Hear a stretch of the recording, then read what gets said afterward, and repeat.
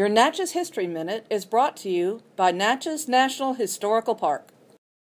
Rufus Frederick Learned was born in December of 1834 in Jackson, Mississippi, and became an important businessman in the Natchez district, with interests in lumbering, banking, and gold mining.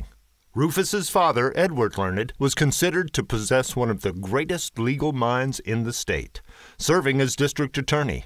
Sadly, his father died when Rufus was 2 years old. According to one account, Rufus was sent north to school to prepare for West Point. Rufus was unhappy at school, and in 1850 he and his brother Charles contracted a case of gold rush fever and ran away to California by way of Nicaragua. The brothers quickly learned that supplying the miners with supplies was more lucrative than the back-breaking work of mining. Rufus eventually pressed on to Australia, where he was also engaged in gold mining as well as shipping. Learned owned a schooner, shipping and dealing in tea and sandalwood in the South Sea Islands trade.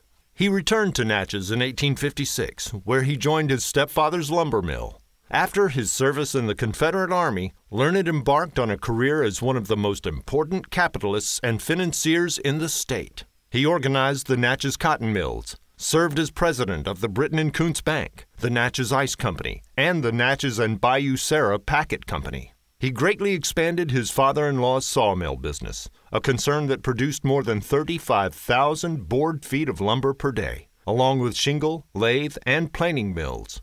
Learned also became a grower and dealer in cotton, owning plantations in Concordia Parish, Louisiana.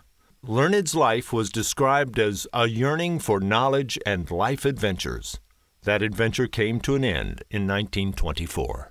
Hi, this is Sam Jones, and I portrayed Rufus F. Learned at Angels on the Bluff. This has been your Natchez History Minute.